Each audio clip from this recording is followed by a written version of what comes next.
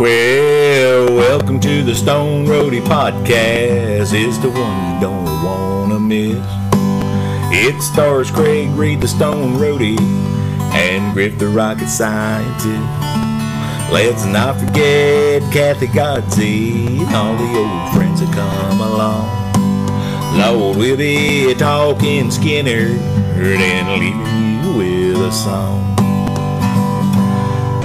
Good morning, everybody. Time to rise and shine. I'm Shelby Barrett, the Stoned for the Stoned Roadie Show, and it's time to wake and bake with Craig Reed and Griff Martin.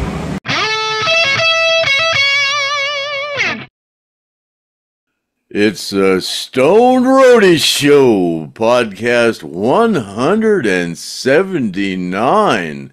Wake and Bake, the Morning Buzz, episode number 60. How about that? And it's Friday morning, and it's June 7th, 2024. And action. Well, good morning, fellow Earthlings. Looky here. And my name's Craig Reed, a.k.a. the Stone Roadie. And this is my co-host, the rocket scientist, Griff Martin. And hey, we got a dang drawing giveaway here this morning there, Griff. So, yeah, this is giveaway day on the Stone Roadie Show every Friday this spring. And what else the heck we got going on there, Griff? Well, you got some kind of a weird shit going on behind you there on your screen about a pile of rocks and a sheriff car.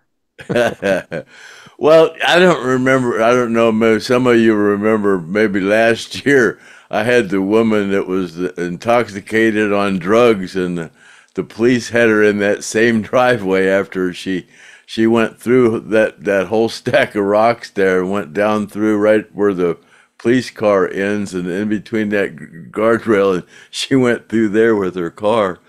And I went down to out of my driveway yesterday morning, and my mailbox was on the ground. It's there behind me. You can't see it, but I thought, oh God, because vandals do that. It looked like somebody hit it on purpose. So I called the sheriff. I thought, man, somebody hit that great big rock there. It might have hurt their car.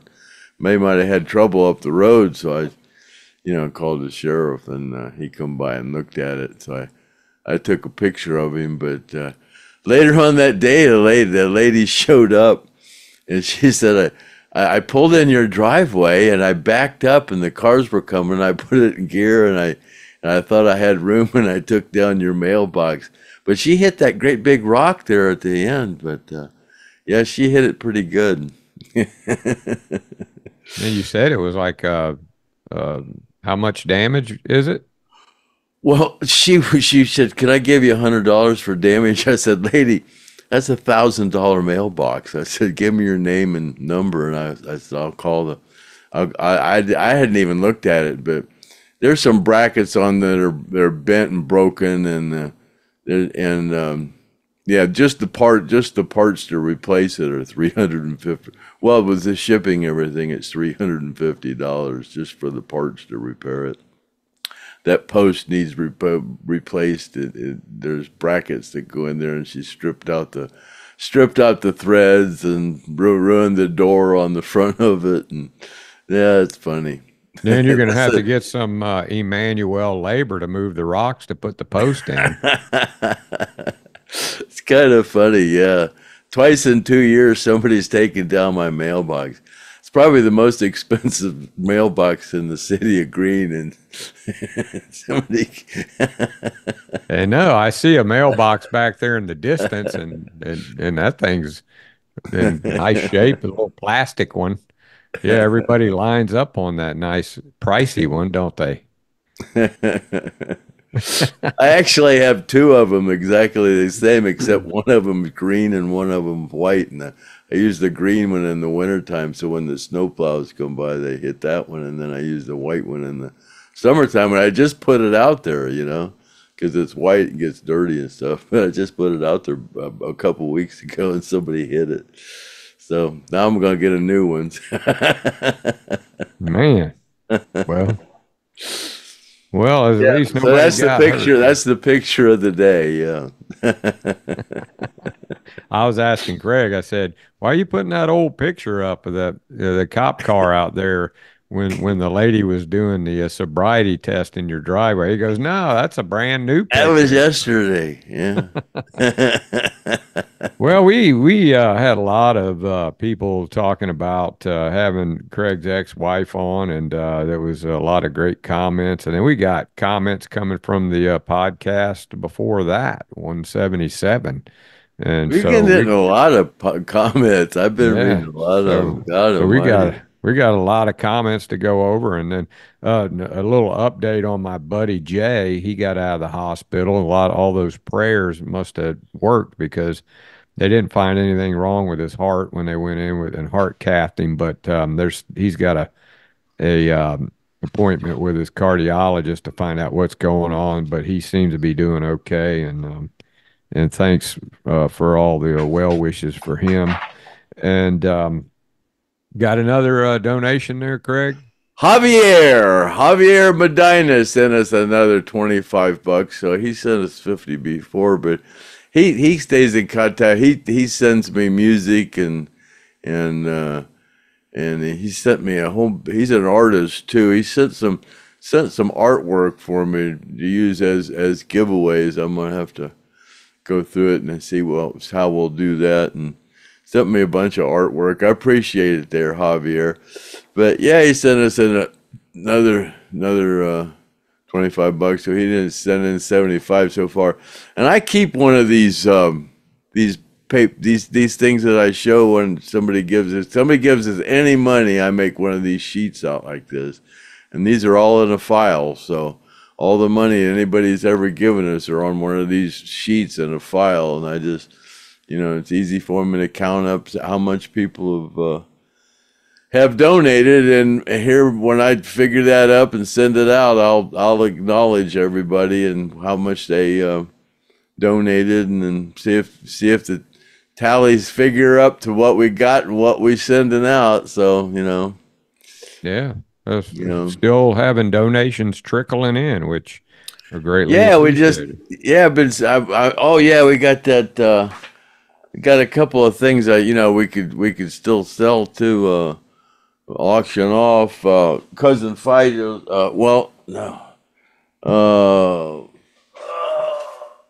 This vest. Yeah, my nephew sent this vest. This is that vest.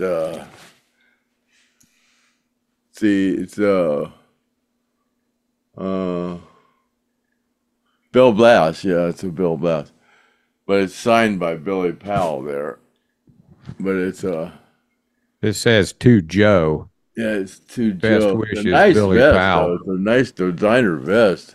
Which is a small. Nice vest. But it's a small, but it'll probably fit somebody that's a medium. I'll have to try it on and see how It looks like a big small. Yeah, it is. It is. It looks like a big small. I'll have to get with my nephew and see if we can come up with more of a story. My nephew works out there at that rehab place where Billy checked in out there and went through rehab out there, and my nephew's out there, and he was just commenting that his uncle worked for Lynyrd Skynyrd, and that guy goes, "Man, Billy Powell, the piano player, went through a program out here," and then they knew that we were doing this donation thing, so they donated that for us to sell and donate the money, so that's how that became about. So we got that, but and then he sent a T-shirt. We sold a T-shirt to Steve Jones for $250, and then he bought another T-shirt that's no. Steve Jones sent the shirts in. Who bought the T-shirts? Oh, John. Yeah, John Heartline. Yeah. For him and his wife. Dawn, I think. Boy, you're testing my memory on the day. That's pretty good, though. You're doing good, Craig. This morning, it's pretty early to test my morning this morning. Of course, on a wake and bake, I got that morning buzz. You're testing me this morning. Yeah. Well, we got the drawing after we have our little comment thing, but I kind of wanted to start off the podcast and switch gears with a little something that I think that would be kind of cool, and I want to kind of dissect the song "What's Your Name," and we kind of never really did that song that's written by Ronnie and Gary it's basically about Craig, and that's a pretty cool thing to have Ronnie Van Zant write a song that's got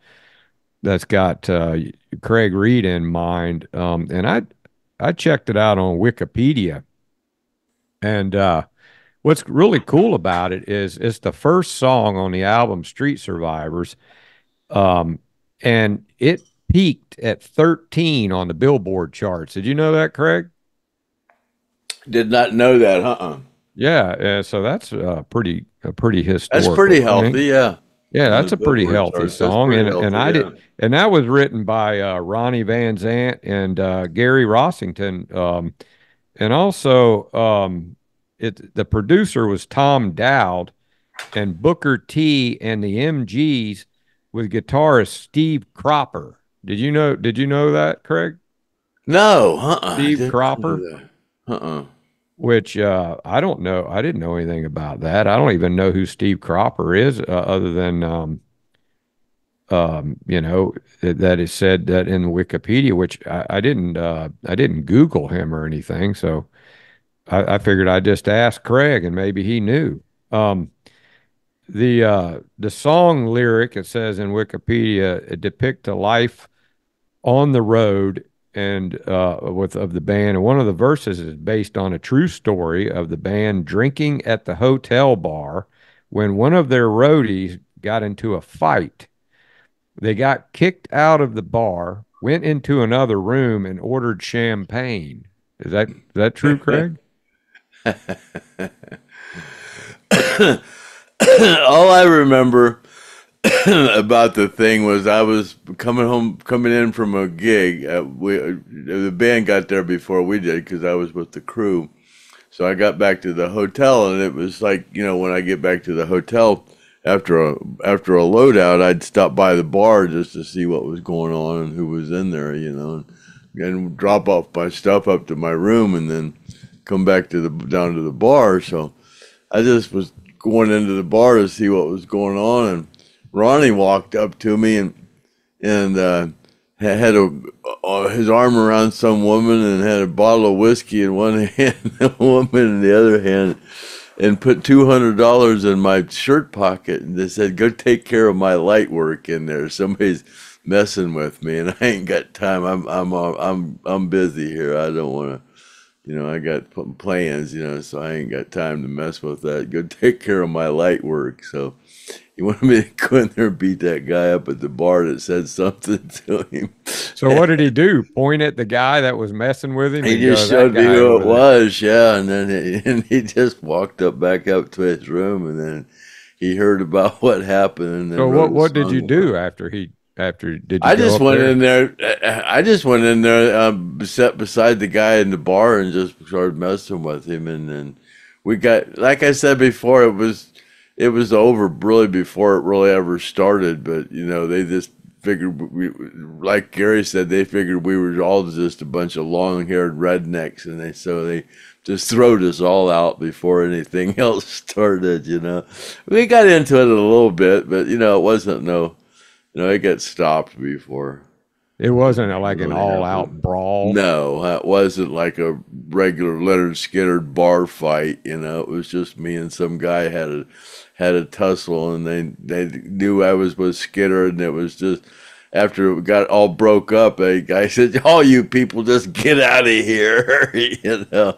So that's all it was. It was like everything else, everything highly exaggerated. A lot of these stories are highly exaggerated. So did you go into another room and then just? Oh God, yeah, probably. Yeah, we probably all went upstairs and drank booze. Yeah, we didn't bother us any. We had liquor in other places. You know, Dean always had a thing set up. You know, we just go down to the bar where there's a little more entertainment. You know, but yeah. Well, now it supposedly happened in Boise, Idaho, which is not true. Artimus says it happened in North Carolina somewhere. I couldn't tell you where it happened, to tell you the truth. Well, Ronnie's brother, Donnie, actually opened up in 38 Special there, and Ronnie decided just to throw Boise, Idaho in there because it sounded good. But the name of the place that had happened was actually where Donnie and 38 Special were going to open up on a tour, and he didn't want it to conflict with that. So that's what it says in Wikipedia. Oh, really? No. Yeah. Artemis, I think Artemis said it was in North Carolina somewhere. I don't know. I could look it up in my itinerary and figure it out. Yeah, I could figure it out. Whenever so. They were in Miami when they recorded that. When did you first find out that there was a song being written that had something that happened that had something to do with you? They had played that song live, God, for a while before they ever. That was one of those test songs that they knew it was a kind of a good song, so they played it. Ronnie would say, "Here's one for our new album," and then they would play that one. They played that for probably that tour before we ever recorded that. So I knew about that song pretty early. Were they talking about, Craig, this is when, we were in so-and-so, and this is what happened in the bar there, and did you know it was none of that ever really came out until after the plane crash, and they were asking Gary, him and Alan did a radio interview, and they said, "Gary, tell us about the song, what's your name?" And Gary said, "Oh, one of our crew guys, Craig Reed, he got in a fight with some guy in the bar, and they figured we were all a bunch of long-haired rednecks, so they throwed us all out,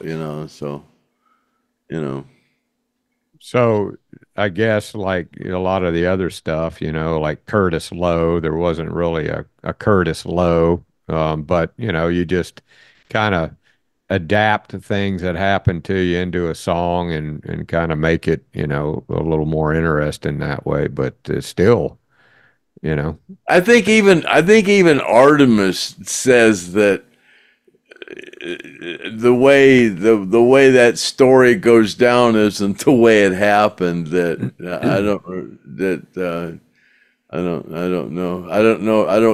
I can't relate it. I just something ticked in there that Artemis said that's not actually exactly the way all that went down. Like I said, all that stuff was highly exaggerated, but that did happen, the way Gary said it. I went into the bar and got in a little tussle with this guy, and they throwed us all out. That all happened. But do you know where Gary and Ronnie were when they wrote that song? No, they probably went up to their room after we got. Well, no, Ronnie was busy, so probably the next day or something. I don't know. That sound check, they used to do sound checks and write songs. And, they were coming up for this next album, so they were thinking about, they needed to have a real dynamic album. This next album needed to be kick ass, so they were writing on the road, and especially when they got Steve, they were really writing on the road, Well, they must have been really pleased when they found out that it topped 13 on the Billboard charts, and I think it even did better in Canada, even maybe. But I remember back when that song came out. I mean, I remember vividly when that song came Well, out. just about every song on that album's a hit. I mean, really. Yeah, I mean, you hear yeah. them all. You know, they, they're almost all like singles nowadays. They're all almost like a hit. All those And there songs was are an like a interview hit. with Billy Powell and Gary Rossington were talking about when they were shooting the album cover, and they actually had real fire. And Gene told me that he was there, and he said that fire was scaring the shit out of Gary.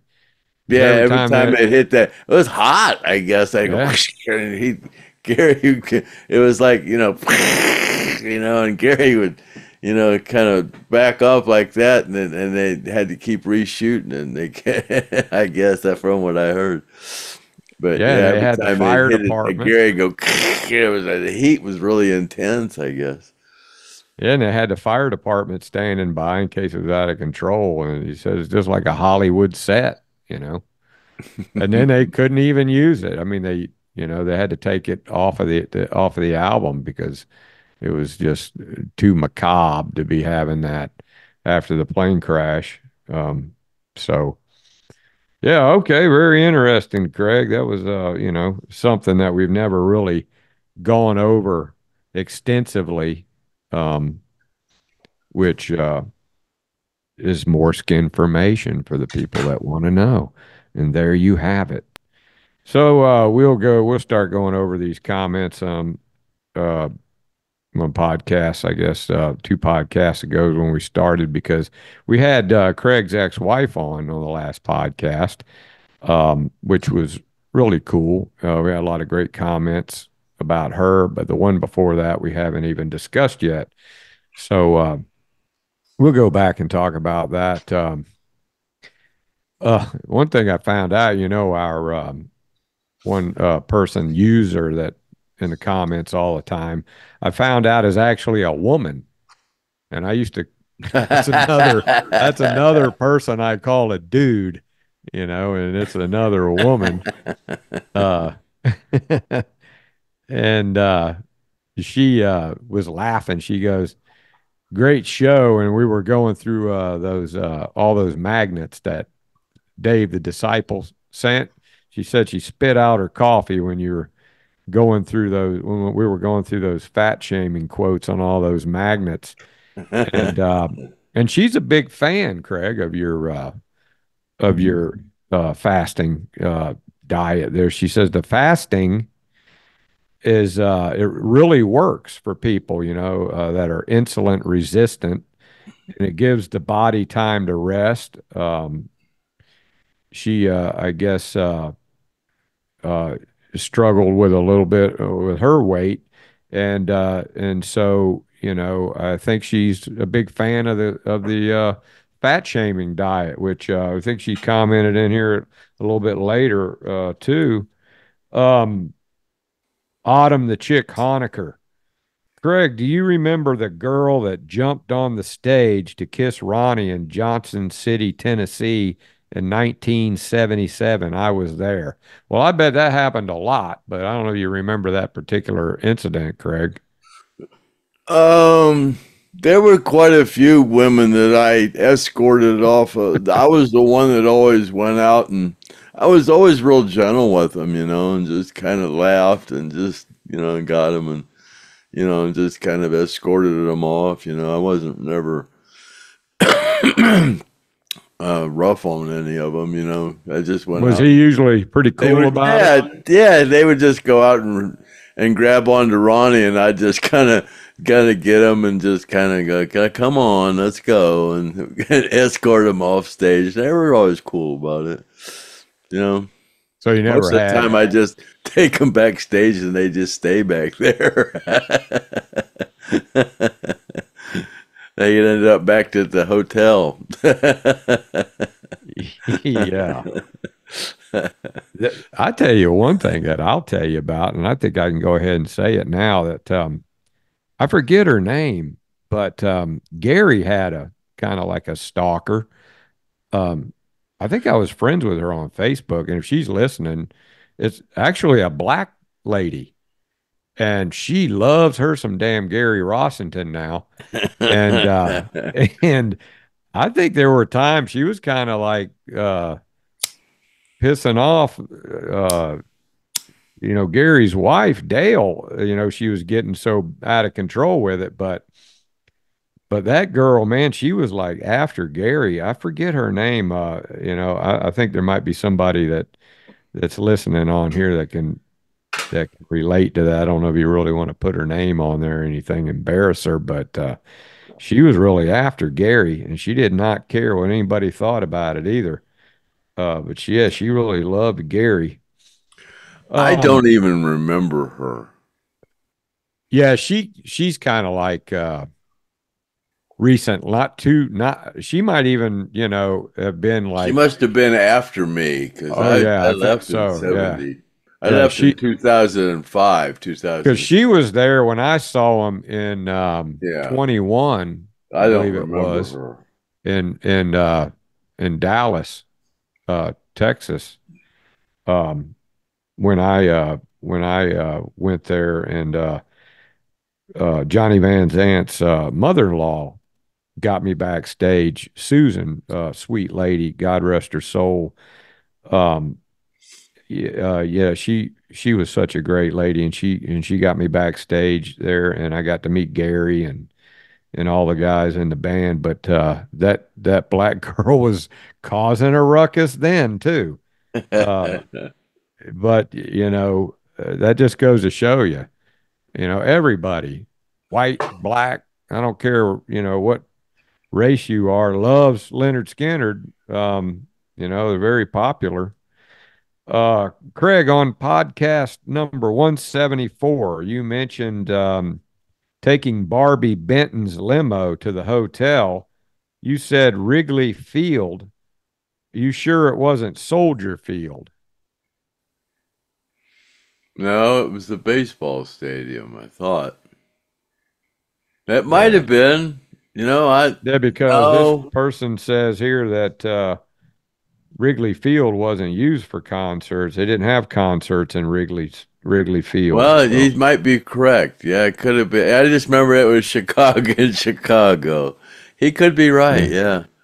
This is the Stone Rodeo show. I make mistakes. Well, that's why we have the comments. Comes with the territory. That's why we have the comments, because this is all about skin formation corrected, skin formation not corrected, and we appreciate all the people that comment. Here's another. Triple R Triple T 112 asks, why didn't Ed King join Rossington Collins band? Oh, well, that was Gary and Alan and Barry Harwood. I mean, Alan wanted Barry Harwood. I don't know. Maybe they were still hacked off at Ed about hauling ass or something, Well, Alan and Barry were always real good friends. I don't know.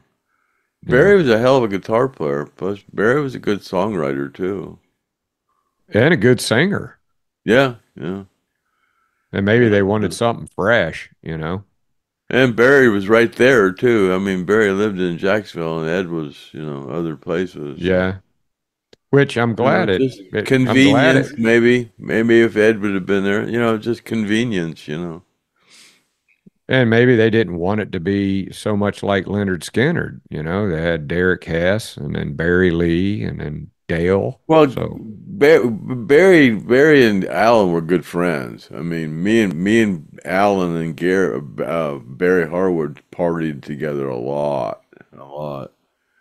That was me and Barry and Alan were there when we were doing acid, and that was when I thought that the lamp in Alan's room was melting. I thought it was a lava lamp.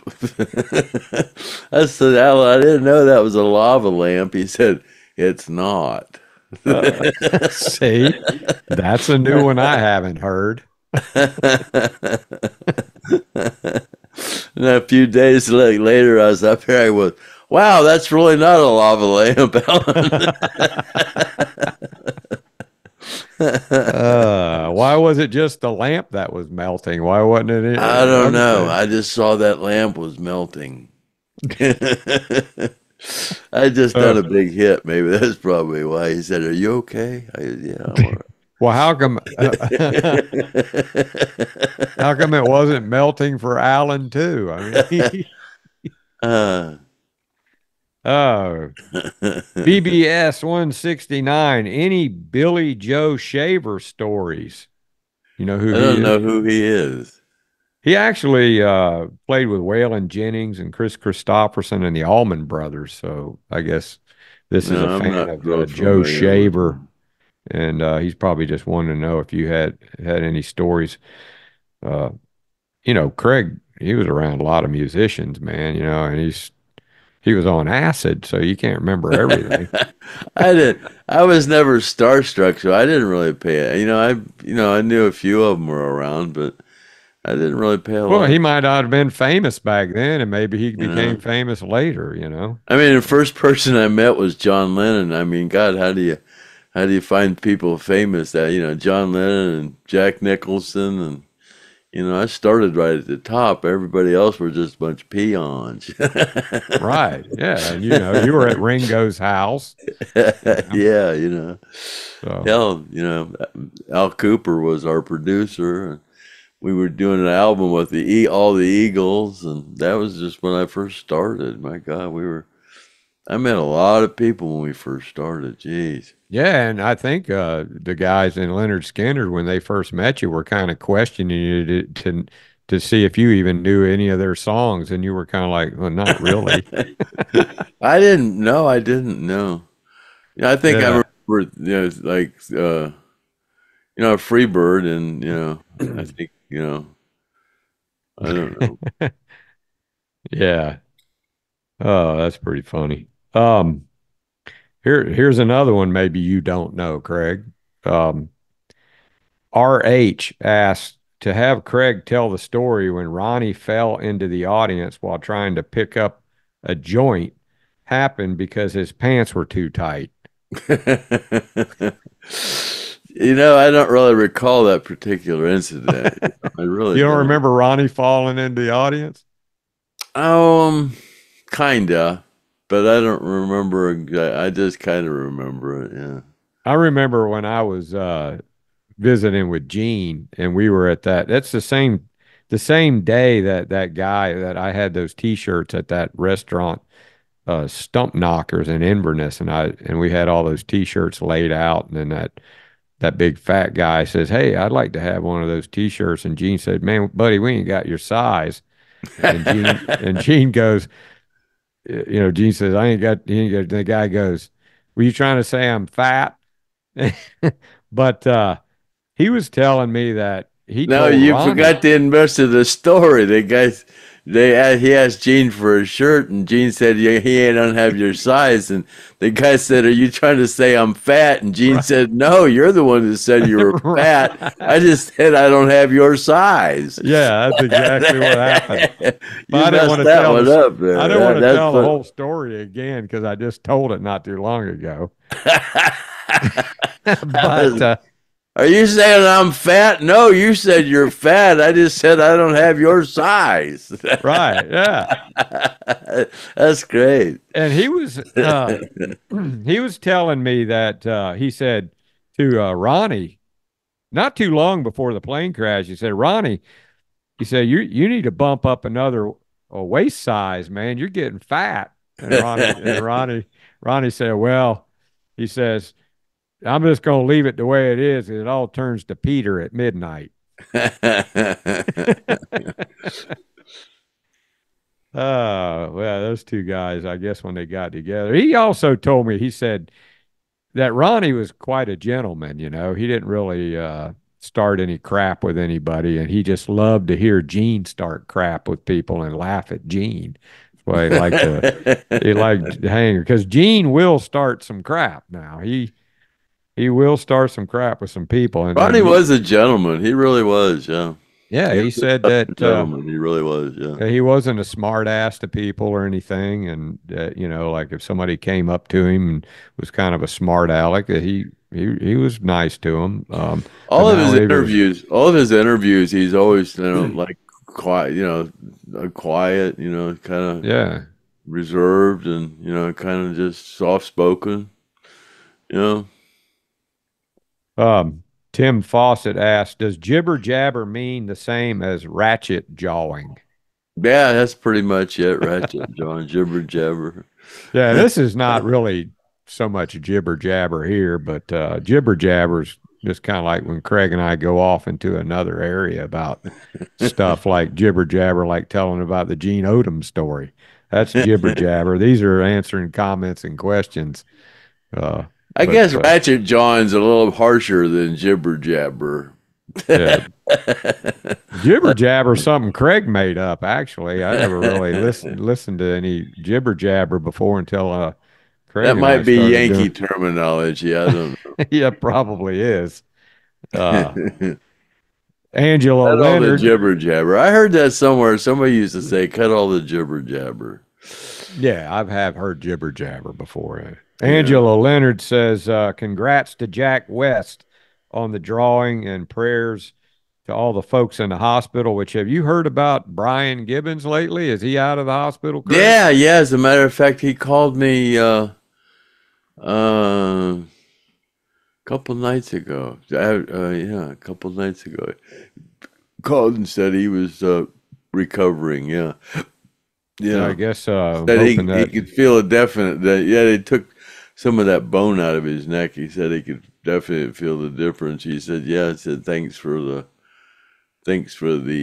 prayers and the condolences. That guy's been through hell, man. Man, I'll tell you, any kind of I'm lucky. I don't have any spinal stuff or anything like that. Yeah, I had back surgery, so that back surgery sucks, man. Now Gene, he had rods put on both sides of his back, up his spine, and then a week later, he's on his way up to see Dave Musgrove, up in New Jersey or Boston or wherever Dave lives. And I'm like, Gene, man, I go, don't you think you ought to wait a little while before you jump in the car? And it was cold up there, and I think, he had some issues. He still had the back brace on, actually, when he went up there. That guy's a maniac, I'm telling you, man. Autumn the Chick Honecker, another one who I used to think was a dude, but it's a chick. She would love to hear some more stories about Lacey and Sister. You got anything about Lacey and Sister? Oh, Craig? God, no. Boy, Chad would be the one to ask about Lacey and Sister. He spent a lot of time with them. I was over there and ate dinner a couple times. I didn't hang around with Lacey and Sister a whole bunch. Lacey, I did, when Lacey came out on tour with us, but not a lot with Lacey and Sister together, Were you ever over there, like when Donnie and Johnny and Ronnie were there all together? Me and Ronnie were there, and his sister Darlene and Lacey and Sister were there, from what I remember. It was just Ronnie and Darlene and maybe Johnny. Johnny was probably there because that was like early, so Johnny would have only been like 13, maybe. When was the last time you were at the Van Zandt house? The last time I was there? Yeah. Oh, you mean when they were alive? No, I mean the very last time. Recently, were you there recently? Well, yeah, I was there last year. Wasn't I there with you too? You and I were there at the same time. Yeah, it's totally changed now, though. Yeah, was the dining room nothing like it used to be? No, how about the dining room and the kitchen? Was that the same? It's really hard for me to remember. It's all. I can't visualize it right now, but it's all different. Yeah. It's the same cabinets in there. I know that, the same cabinets and sink. It was it was small. I mean, it was it was. I can visualize it in my head, but the way it is now, it's totally different. and so that was in the 70s, and Ronnie he moved out of there like in the 60s, like the early 60s, right? I'm not sure. I'm not Yeah, sure. because he got married pretty young. So Gene told me he left out of that place a long time ago. He didn't go visit, but he wasn't He living there. wasn't living there when he was selling auto parts then, huh? No, no, I don't know. And I think sister was working at the Dunkin' Donuts for a long time, even after they became pretty famous and they'd already had a few albums. She kept on working down at the coffee place, and from what I understand, and yeah, and she just wanted to keep working. I don't So remember sister working. No, I don't remember that. yeah, and I then don't I remember guess Lacey ever working either. Lacey went on tour with you guys. He was on the bus Oh a, yeah, a yeah. lot, Mhm. right? And I Oh yeah. remember one video where the bus broke down and Lacey was hanging out the window and it was hot as hell and Oh waiting yeah, on he the was on a couple of U.S. tours. He was on that. He went all over the road, all over the world. Did a world tour with us. Yeah. and speaking of Donnie and Ronnie and Johnny, Rock On would like to know, were you at any concerts where Donnie sang with Ronnie? Yeah, yeah, yeah. Probably. Yeah. I'm sure Donnie came out and sang with Ronnie a couple times sang harmony with him. Yeah. Yeah, I remember seeing I don't some stuff. remember particular incidents, but I'm sure it happened. I can remember it happening, but Seemed like it was Winterland. I don't remember particular incidents, but yeah, it happened. Yeah.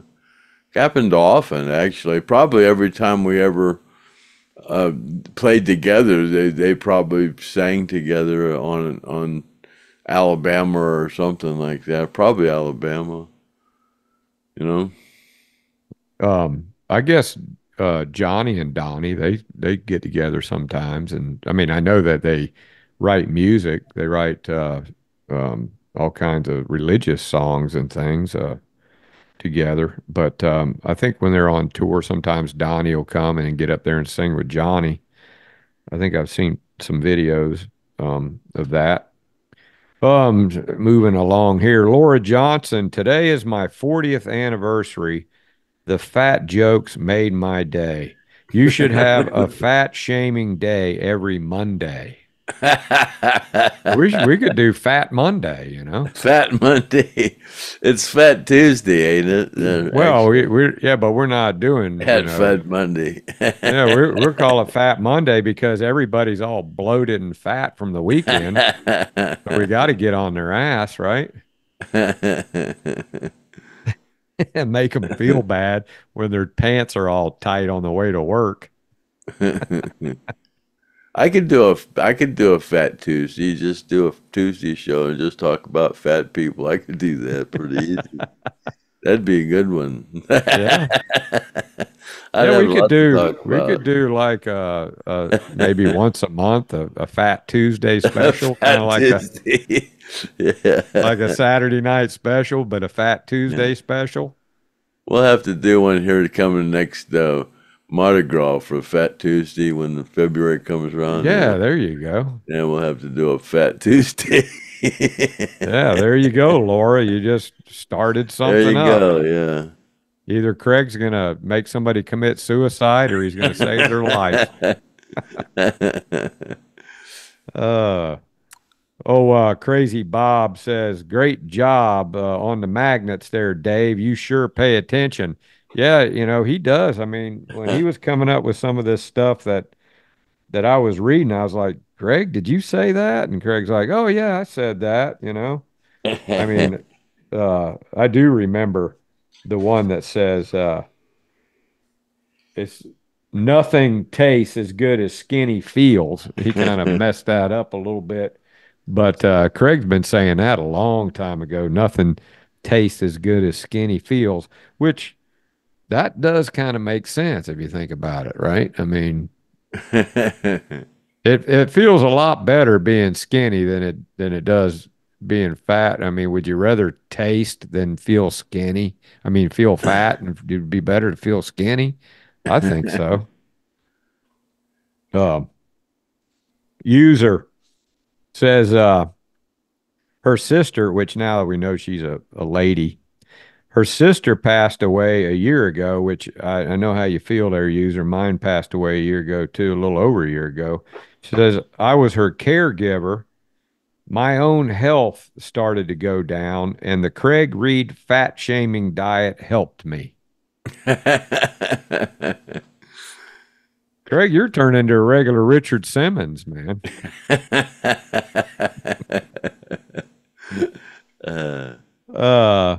Oh, crazy Kimmy. That's my special purpose. Yeah.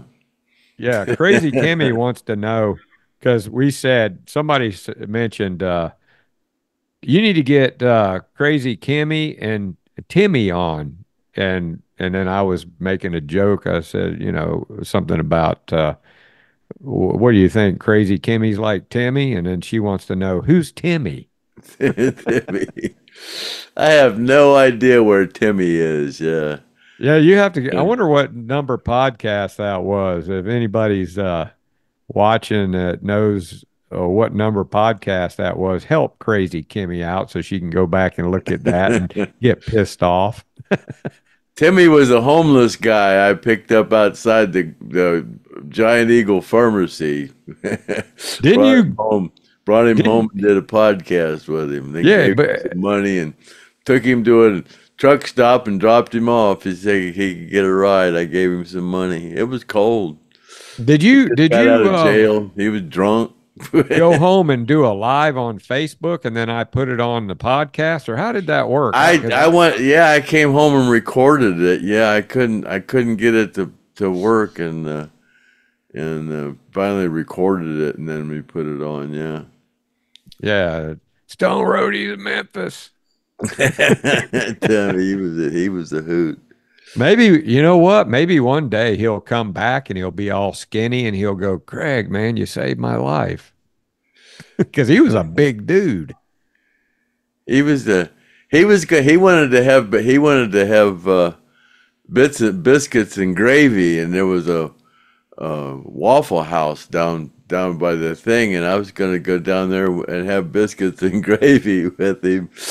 And he saw the truck stop. He goes, oh, I'd rather have him at the truck stop. He goes, and I can get a ride from the truck stop. I goes, all right, well, I'll just give you money, and you can go in there and get you some biscuits and gravy.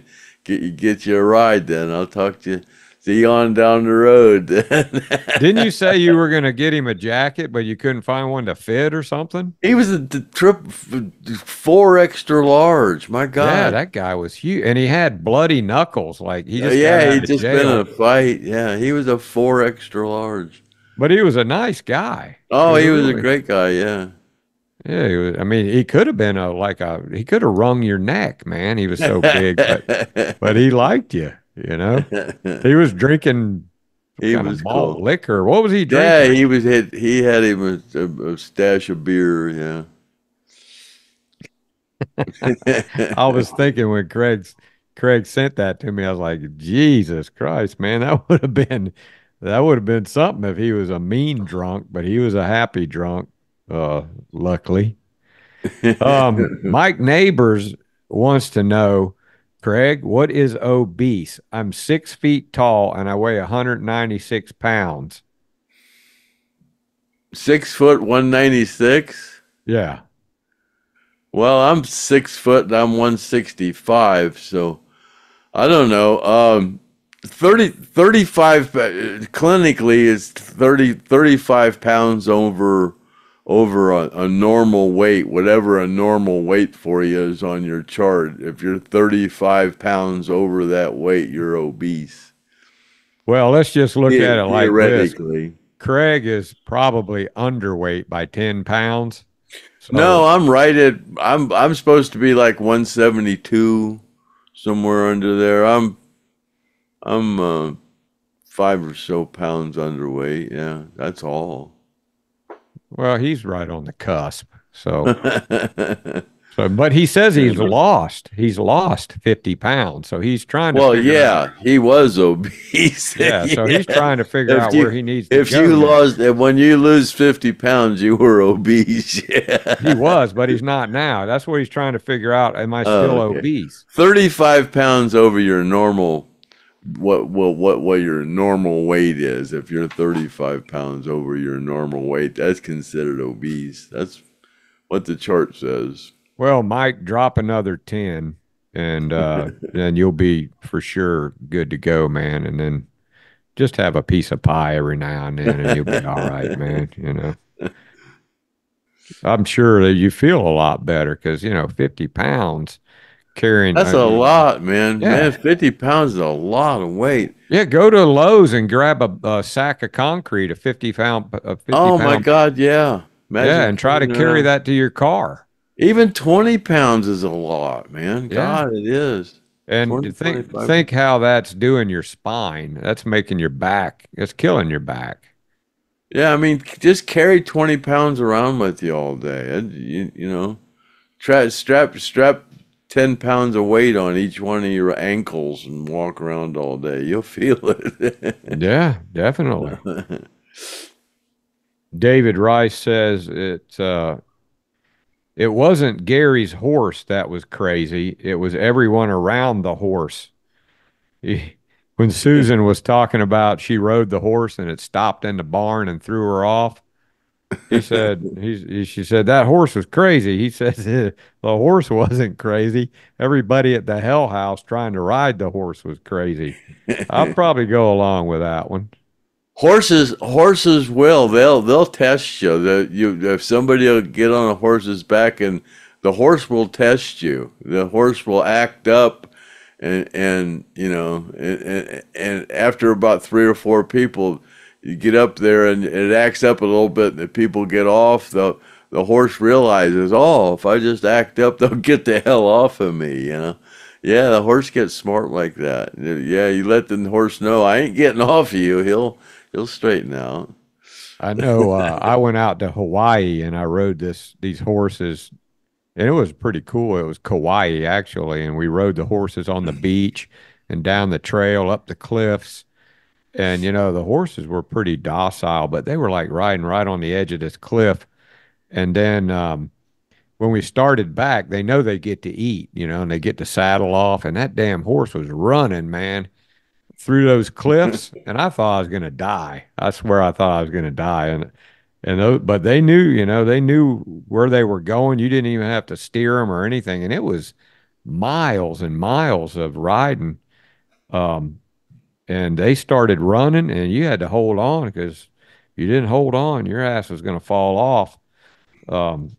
But it was really fun riding them in the beach and the water and all of that stuff. Ronnie Parker. Craig, do you recall the reaction the guys in the band had when Elvis died?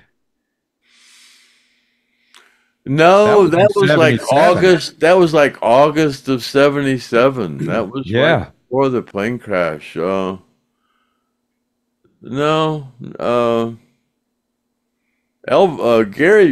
was really a secret Elvis admirer. I think I used to always kid with Gary about Elvis and take him all the during. I remember he was somewhere where Bob Hope was, and he said, "Wow, there's Bob Hope. I like Bob Hope." I guess they were doing like some kind of a thing for the servicemen, and he said that he went over to say hi to Bob Hope, and he said, "Yeah, I'm Gary Rossing from Lynyrd Skynyrd." And Bob Hope goes, "Oh, wow, you're the guys that were in the plane crash. Yo, I know you, Gary." And Gary was like, "You know who I am?" Oh, wow, that's cool, huh? Yeah, and he said, Bob, he goes, and then Krantz was there while he was telling the story. He goes, "Man, I'm not trying to sound vain or anything." And she goes, "No, you don't sound vain. I was just happy that Bob Hope knew who I was." So he said he That'd loved be pretty Bob cool. Hope. Yeah.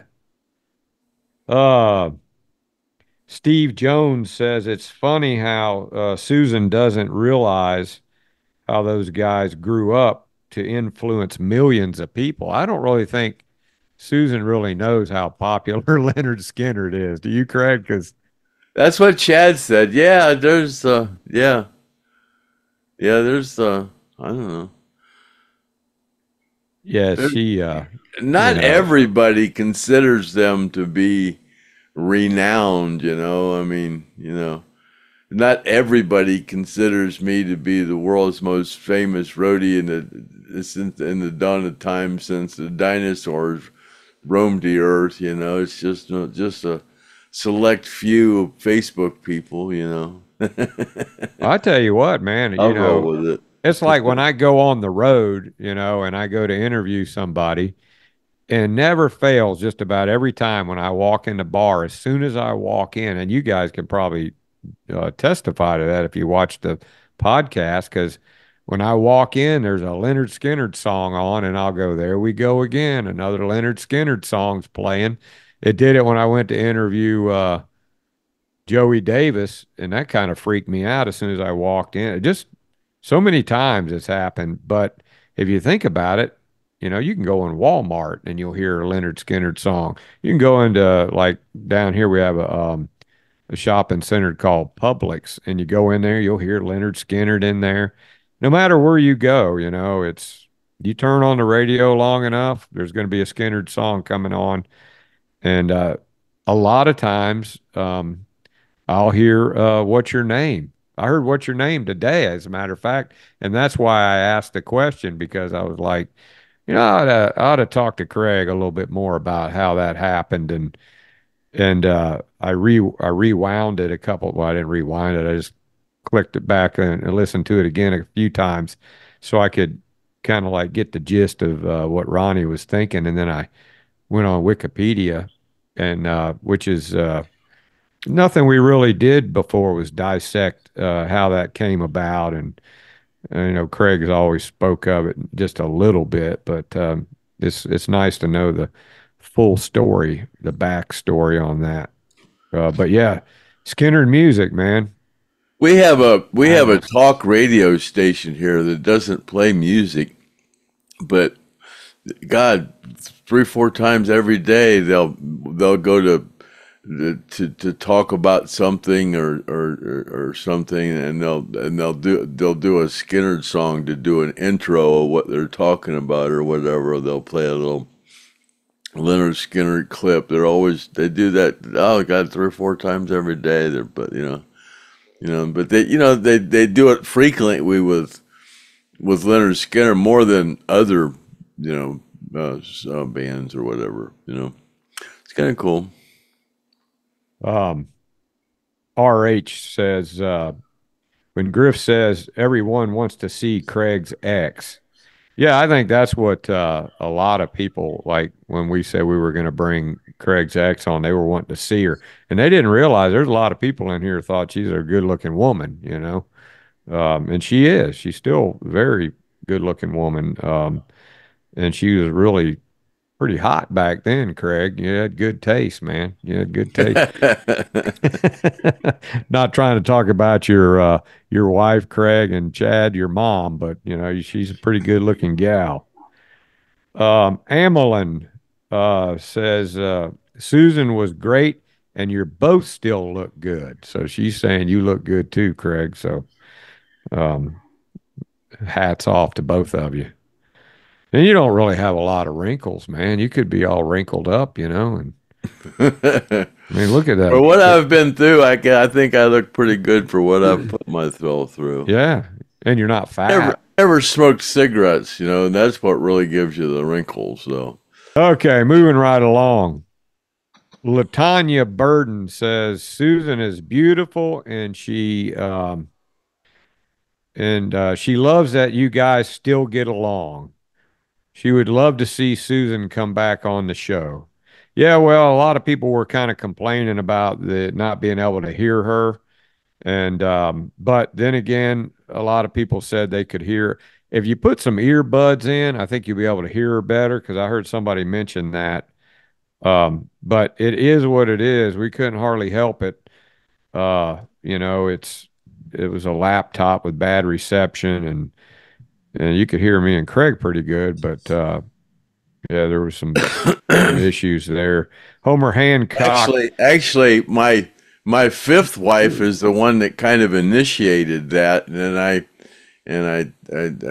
contacted her and I goes, yeah, I did that thing with Sue, and then she was on her way to work, and she wrote me back and said she wasn't going to be able to watch it then, but she'd watch it later, but.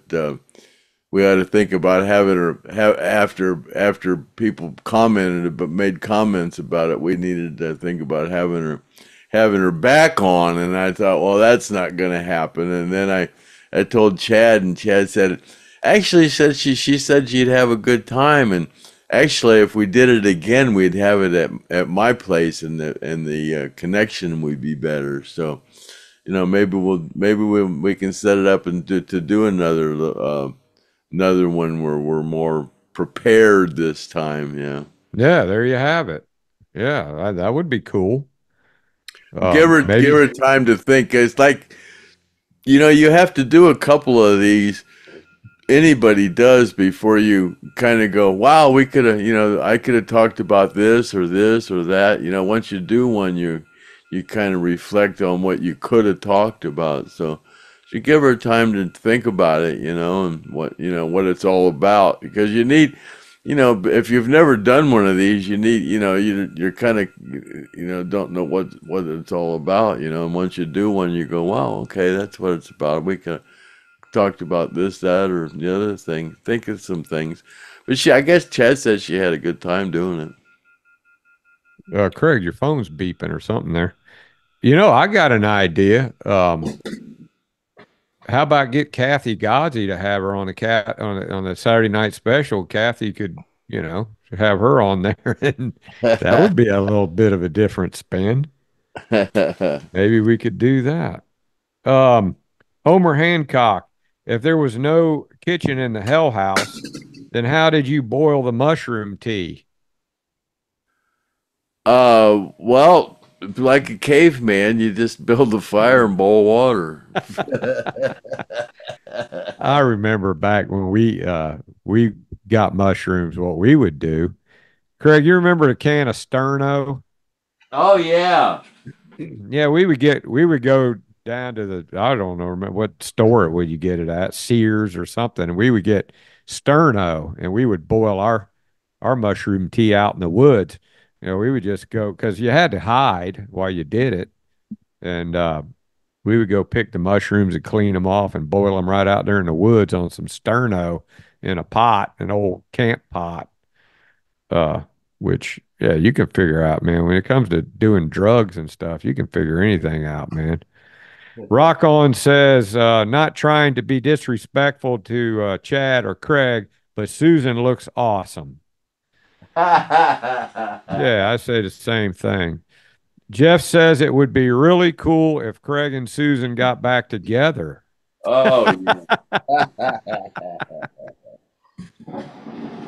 yeah. Let me see here. Yeah, somebody, Kitty says, I wish somebody would have mic'd Susan. Hard to hear her. Couldn't see Chad well either, but thanks for having her on. And yeah, that was something I said at the beginning of the podcast, was that we were going to try to get through it, but it was going to be an issue. Oh, South VA, Ronnie says, I normally never see commercial breaks, but this time there were about 6 commercial breaks. Does that mean it was monetized? I didn't watch this one back, but I guess there was a bunch of commercial breaks during that one, Craig. The last one did get monetized, yeah. Maybe that's how we know whether or not we're getting monetized, if there's a lot of commercial breaks. I wonder I wonder why we don't get commercial breaks on some, and some we do, which is a good point there. Thanks for that. I'm going to start checking on that. And then last question. Nice to have, Jeff says, nice to have Susan on. Maybe next time when you have a bad connection, have them call in.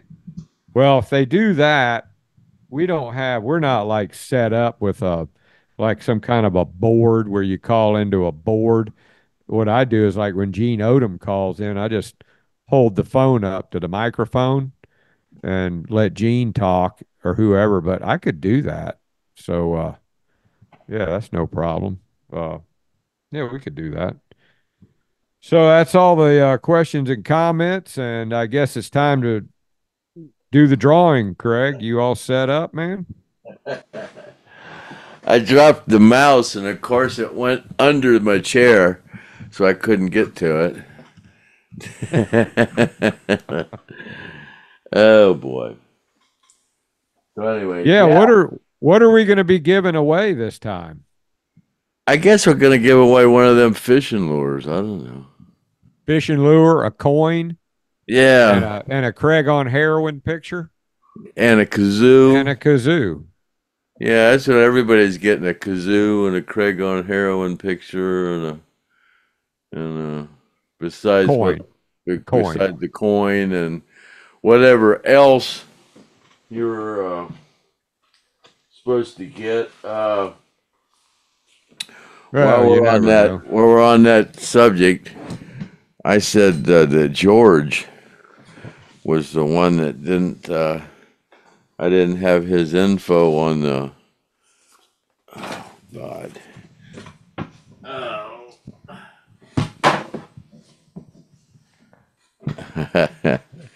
I said I didn't have his info on the kazoo, but I was wrong.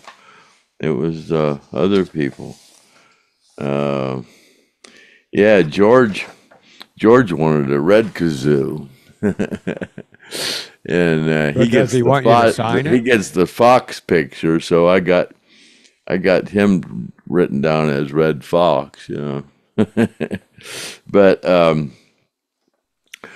Latanya, I got you down for you won the sticker, the Lynyrd Skynyrd sticker, but I don't have Latonia. I have to keep pronouncing that wrong. But I don't have you down for a color of a kazoo, so you need to write to me and tell me what color of kazoo that you want.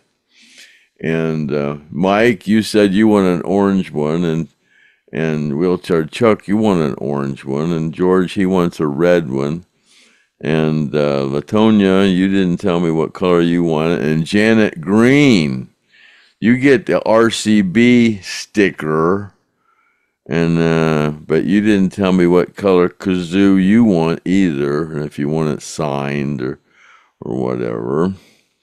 And then Donald Johnson, you won the $1 million bills, but you haven't told me whether you want the kazoo. I want a kazoo and want it signed or what color you want. And Robert Gillen, that's Altavor, he wants a blue kazoo. And then Jerry Dodson, he's last week, he wants an orange kazoo. And yeah, so Donald, you need to tell me what color you want, and Janet, you need to tell me what color you want, and Latonia, you need to tell me what color you want, and then I'll get these sent out. So, yeah, you're holding everybody else up. Yeah, I'm like a Democrat. All this is my fault, but I'm gonna blame it on y'all. Craig just needs an excuse not to do it. I'm like a Democrat. I'm gonna blame it on y'all, even though it's my. Yeah, that's what they do. Yeah, that's what they do. I'm a Democrat today. Yeah. Yeah, you're a liberal. So yeah, so and you have an insurrection going on behind you right there. So what the hell? Oh yeah, there's something weird going on with the financial thing. I guess the petrodollar, there's something about going on with the Federal Reserve. Yeah, they're talking about banks failing now. And the petrodollar, they made a deal in like 1913 with the Federal Reserve and some kind of deal with the oil companies, and they came up with this fantasy Federal Reserve thing so they could control the money flow, and everything's been going off the U.S. dollar, and it was based on some petro thing, and all that ends on June 11th, which is just in a couple days. So shit might just starting to hit the fan here pretty soon. But I don't know. It's just and warning, danger. Yeah. A lot of stuff going on, escalating over there, and the war is escalating. And just stay tuned, because it's crazy. It's going to be some bad stuff coming down. You heard it here first on the Stoned Roadie Show. They've got it all written what they're going to do. All the globals, these billionaires that are controlling everything right now, but it's all been written out for a long time. This stuff's been planned for years. It's just they're just planning this takeover now. It's they get away with it this time, we're all in trouble. Well, what they do is they have a whole list of things that they can use, and they do them one at a time. If the first thing doesn't work, they use the next one, and they throw shit on the wall and see what sticks. Is basically what they do. And if they have to do another COVID thing, they'll do it. I mean, you got to admit the world's kind of mentally insane. I mean, their mental illness is kind of really kind of out of control right now. I mean, just look around. My God. I mean, if you can't see it, you must be part of it. That's all I can say.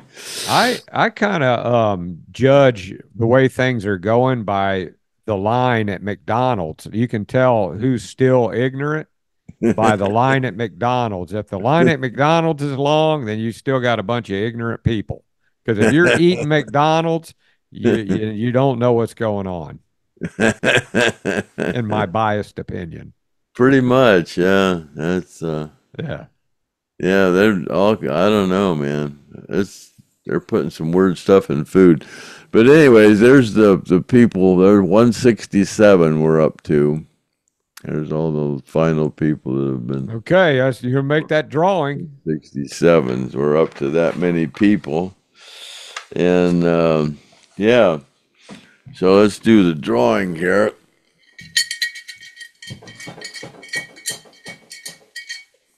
Wow. Let's shake it up, baby, now. All right. I actually think the coolest thing is the coin that was on the plane that you get the letter of authenticity. To me, that's just the coolest. Well, you get the coin this time too, right? Well, I know. Well, yeah, but to me, I don't have that many coins. There's 167 of them in here. I wouldn't even be able to lift 167 coins. All right, who we got here? Hold it right there. 48. 48. 48. Wow, number That's 48. a low number. Yeah, it's a low number. Who's number 48? Huh. 48. 48. 48. He knows who he is, or she, or whoever. Or she, or they, or they, them. 48. Let's see. Oh, mercy, mercy. Oh, God.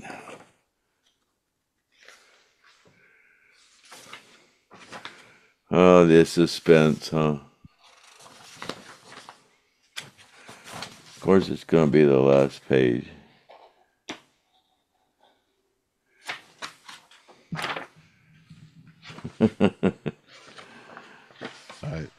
Drum roll, please. Oh, come on.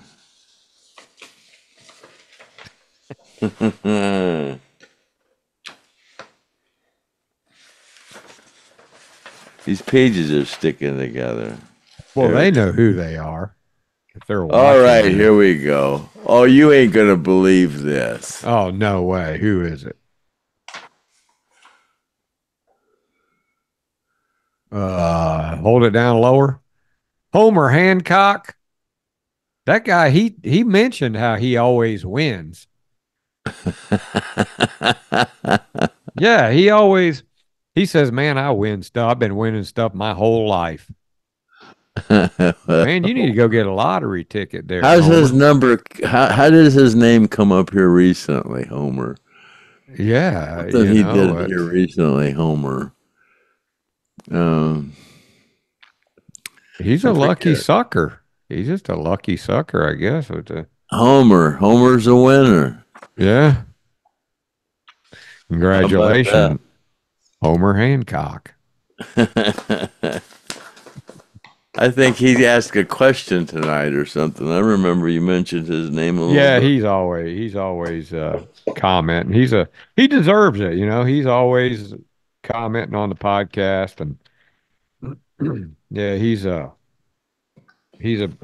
big participant in the Stone Roadie podcast. So and Craig didn't cheat. Yeah, he says his comment was, if there was no kitchen in the Hell House, then how did you boil the mushroom? Yeah, tea? how did we get the water hot? Yeah. Yeah. Yeah, I think we had a hot plate out there. I think there was a hot plate. Yeah, I think that's what Joe Crimp told me. Coffee or tea or whatever, yeah. Yeah, I remember we had a hot plate out there. That's right. Yeah. That makes sense. Yeah. Okay. All right. Happy trails. I guess that's about it, huh? That's a wrap. Yeah. So, yeah. Let me see if I can. I hope this mouse works. Yeah, it worked. I couldn't find that sucker anywhere. I don't know how it fell backwards. Well, it must have been a wireless. So, anyways, okay, let me see here. Mine has a wire on it.